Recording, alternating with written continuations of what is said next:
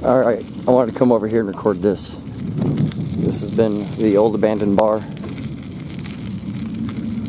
And show you what US60 is like. And your cellular tower, you can see, is right in front of me.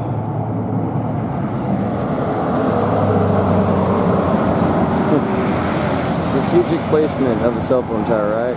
Right next to a community. So right this way is the community. But you can see it goes down into the watershed. But other than that, what do you think of US60? I wanted to get down here and at least record a minute. I have the F-35s roaring around making noise. I figured I'd get out and do a little IRL video. And like I said, you know, I'm just trying to be real quick. That's the old, I wish that bar was open. Socialite, right?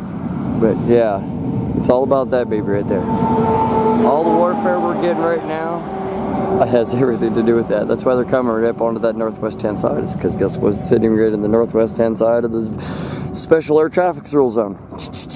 Ding ding. That's one mean-looking machine. One mean. You wonder why nobody can sleep? There's your answer. You wonder why you get sex dreams? There's your answer. Mind control. Voice to skull projection?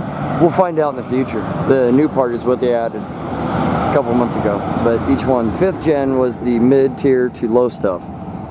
I call that 6G technology on the top because those things were a lot bigger than the ones below. That's supposedly the 633 megahertz retrofits on top. So like I said, imagine going from 30 or 25 miles an hour and having to go onto this. I feel sorry for all the horses. You know what I'm saying? But anywho, yeah, I just wanted to get over here and record like a quick video of US60 and the noise.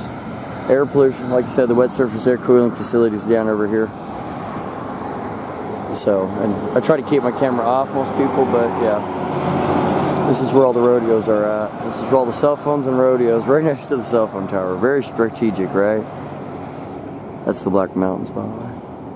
Anywho, let's go play this on Twitch.